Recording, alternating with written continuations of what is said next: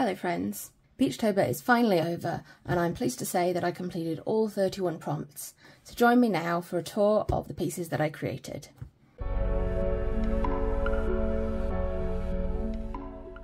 This October I followed Furry Little Peach's prompt list. I used this dinky Royal Talens sketchbook, my Posca pens and for the most part Stabilo CarbOthello pencils.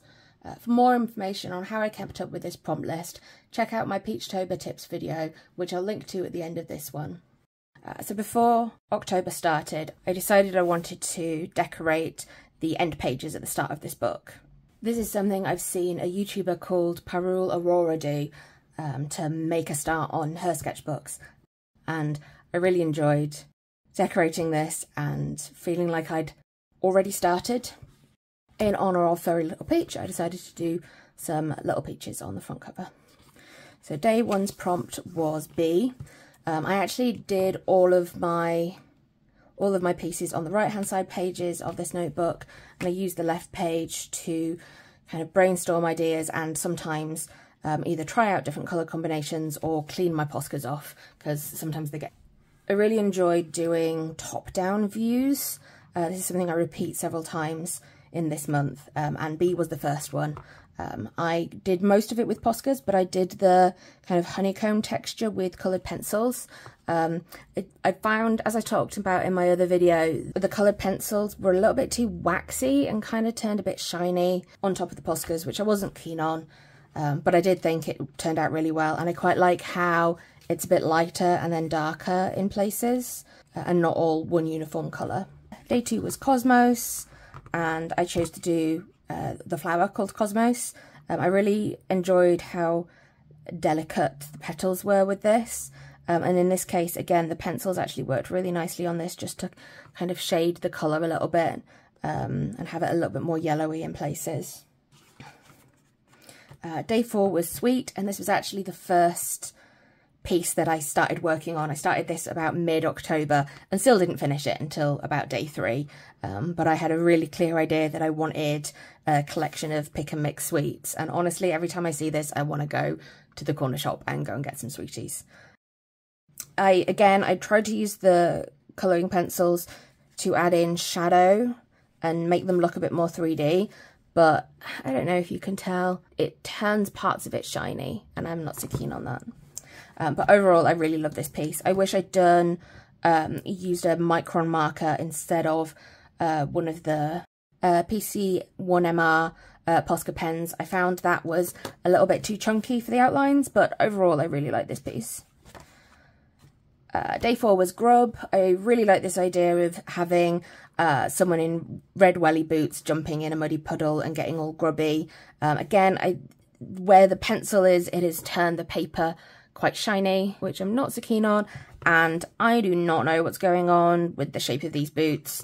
This actually prompted me to go and look up some more references for boots for one that I do later, but I'm really happy with kind of the folds of the fabric on the trousers and the shape of the puddle I really liked. Day five was Sprig. I played around with a few different ideas of twigs and maybe a few pieces of rosemary, but I ended up going with this bunch of lavender. It is one of my favourite plants and I love the smell of it. I'm not super keen on this as a piece. I think I like this, but there's an awful lot of blank space and I wish I'd done something else with it. I also got purple Posca all over the paper, which I've struggled to clean up. Day six was Eye. I tried out a few different concepts for eyes, including thinking about trying something more stylized and cartoony, but in the end I really enjoyed making this cat's eye. I wanted the fur to be black, but it ended up turning out quite brown because I used brown as a base, but other than that I'm really happy with the shape and how much kind of the depth of the yellow going into the green and how it pops.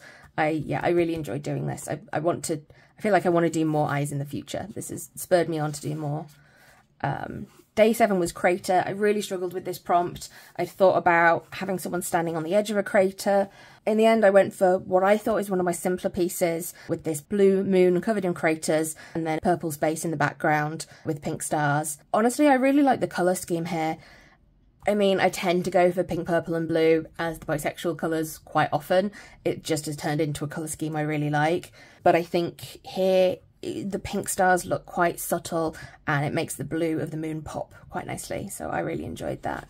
And actually this is kind of a universe I come back to in later pieces. Piece 8 is Dream.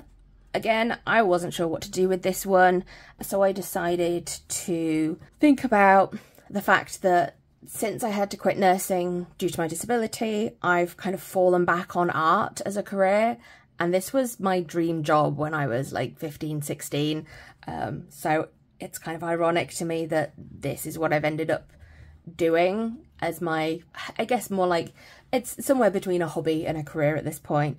So I just thought I would draw out some drawing supplies. I'm particularly enjoying inks and using Posca pens at the moment.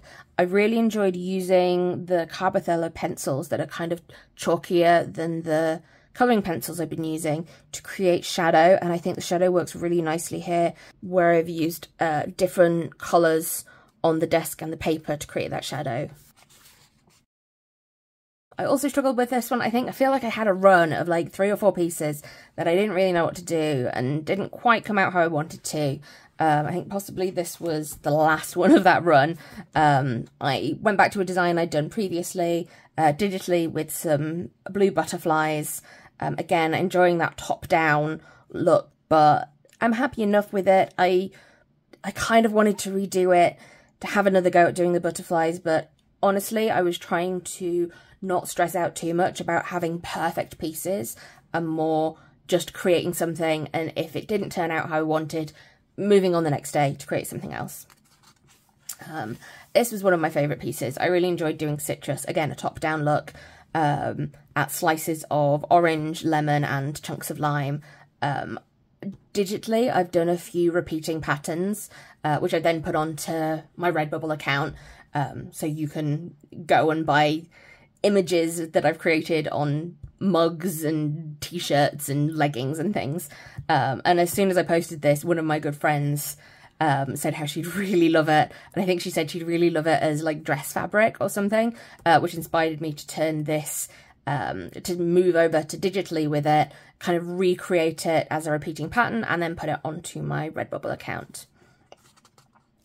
I'm really tempted to buy this as a mug, if it's not weird to buy my own merchandise.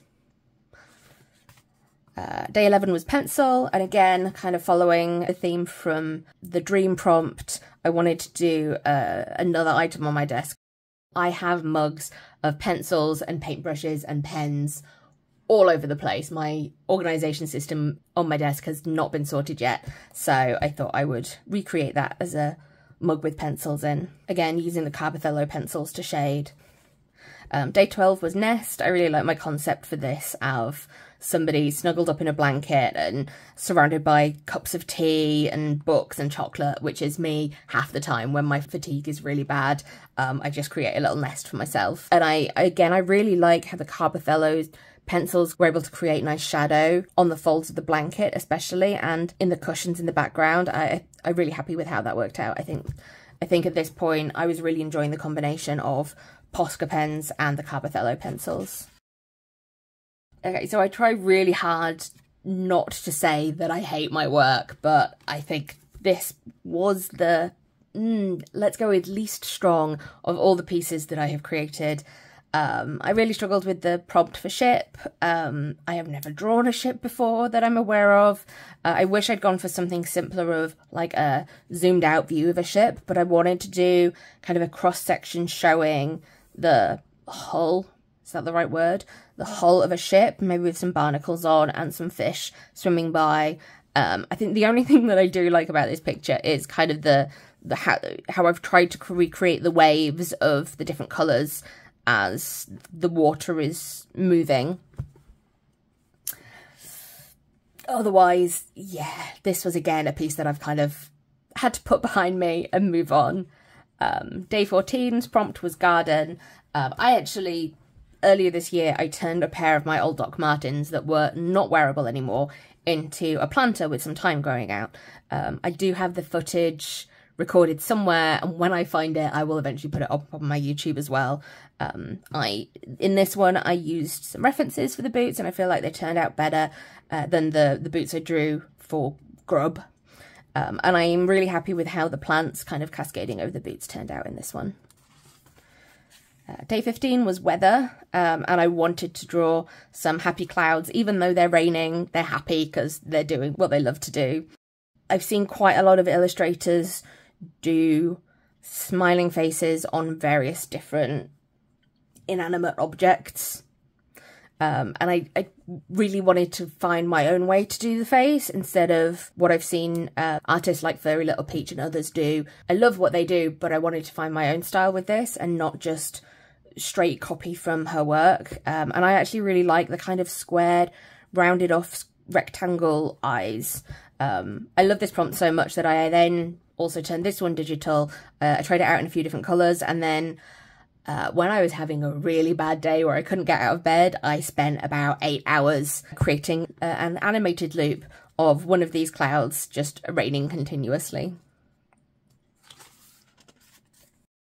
Day 16 was Sidekick. For a long time I wasn't sure what I'd do for this one, but since I've started referring to my cat Echo as my studio buddy, because she likes to come and hang out in the studio with me when I'm working, I decided that she is the sidekick that I would go for. I really enjoyed kind of working on the perspective and doing the line around it kind of broken, so this cream wall blends into the background of it. I don't know, there's something about the shape of this that I really enjoyed. I definitely want to do some more practice of drawing cats, because I feel like I've mostly got the shape of them in my head, but they always turn out quite not how I want, so I feel like some reference drawing would be good of this. This page is very mucky because I got pencil all over me, so I will... There we go. I really need to go through this and use fixative on all of the pages that I've used the CarbOthellos on, because they spread everywhere. Day 17 was blush. I really enjoyed creating these makeup brushes with concealer, blush and eyeshadow on. I think the eyeshadow in particular turned out really nicely. I think the blue and then with a CarbOthello chalky blue over it looked quite nice. Because this was quite a simple drawing, I decided to do the black outline, which I messed up a bit, which is why there's double lines, but I feel like I made it work. And I then started really liking this with the outline on it, kind of bringing everything together. So this is a composition that I then used in later pictures as well. I really loved day 8. Day 18. Day 18 is snooze, and I wanted to draw an alarm clock at sometime around 8 in the morning with a snooze button on. I've seen quite a few people create glow effects with Poscas, and that's what I really wanted to recreate. So these are a white line with a light yellow and then an orange around them, which I think stand out really nicely with the dark background. I really enjoyed doing this one. And yeah, you can see all of the CarbOthello chalk pencils rubbing off onto the following page. Again, really need to go and fix these. Day 19 was candle. So I drew some candles. I was hoping to use the pencils to create a glow around each of the flames, a little bit like I had in the previous one.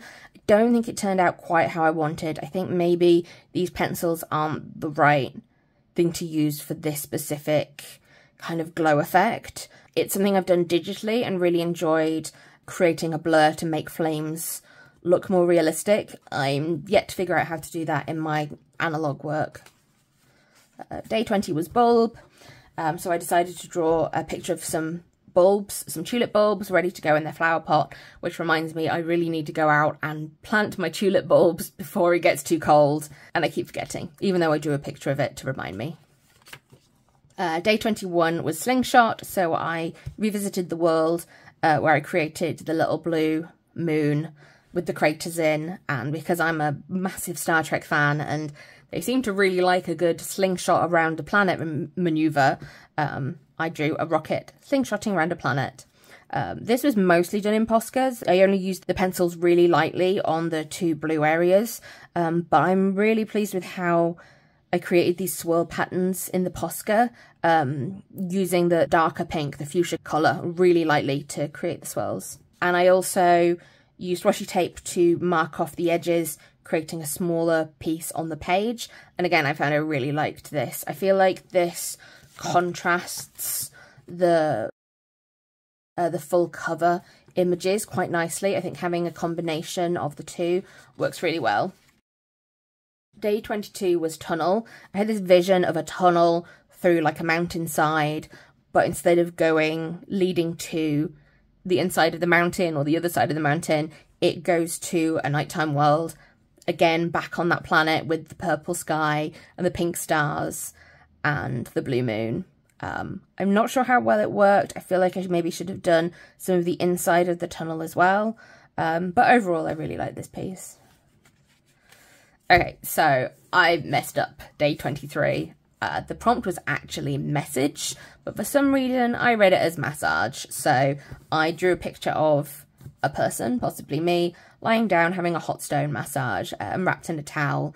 Because the piece was quite simple, I decided to try and add in some of my tattoos. I've got a picture of a swallow on the back of one arm and some ivy going up my side and back. I don't think it quite worked with the tattoos. I'm not sure what this thing is. It looks like some kind of creepy abomination, possibly out of a Ghibli movie. But there you go. Next time I do tattoos, I will not just freehand them with a micron pen. Again, quite a simple one, so I reused the idea of using the micron to create a border around it. I really enjoyed creating the sparks and using two colours of a lighter pink and darker pink, a purple and a black, and a light blue and dark blue to create kind of depth within the sparks, and I think that worked really well on this piece. Day 25 was coral. I don't think this piece turned out quite how I wanted it to.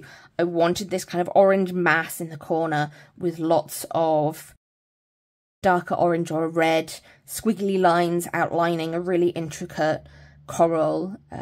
I also drew flame angelfish to be swimming around the coral. I like the gradient that I've done on the blue background. I think the problem that I had was I created the coral too chunky. I think my original image of it had been super intricate, and then to make it a bit more exciting, I then used different CarbOthello pencils to colour them in, and I think that's where it diverted from what I wanted, and I'm less keen on it for that. But I think it's a nice, bright, happy piece. Day 26 was Ladybug. I really enjoyed creating these. Again, a top-down view of a bunch of ladybugs, or as we say in the UK, ladybirds, hanging out on a leaf. I really enjoyed masking off a square for the green of the leaf to be, and then the ladybugs just kind of walking all over it. I feel like this might be a pattern I want to revisit digitally for a future repeating pattern. Day 27 was pond. I really enjoyed creating this kind of cut through view of a pond with some little tadpoles swimming around and some dragonflies flying up around the flowers. Yeah, I enjoyed this one. 28 was Chomp. I was a bit stuck on this one. I thought about maybe a piece of cake to bite into, but just something visceral about the word chomp, and I think it just brought to mind the crunchiness of a carrot. So quite a simple piece of the 3 carrots and then pulled together with the outline. Day 29, I really enjoyed doing. The prompt was float, and I wanted to do an autumn leaf floating on some water. I really enjoyed using the Poscas to create different autumn colours within the leaf, and then the CarbOthello pencils to create the reflection in the water. Day 30 was moss, and I had this vision of a wall with some bricks along the top that are covered in moss. I think my favourite part of this was using a micron pen to create cracks in the plaster or concrete of the wall, actually. And then the final prompt on day 31 was spooky. I'm really glad I got to draw these little ghosts in here. There's something I've created digitally before and really enjoyed the shape of. And pumpkin, this was the first year I've ever carved a pumpkin, so I had to have that on the final picture. So that's it for Peachtober. Do let me know what your favourite piece was. If you want to see the individual pieces I created this year, head over to my Instagram where I've posted all of them. And as I said, there's quite a few things that I learned this year doing Peachtober for the first time. So when you finish watching this one, head over to the next video, which will be my Peachtober tips. Thanks for watching.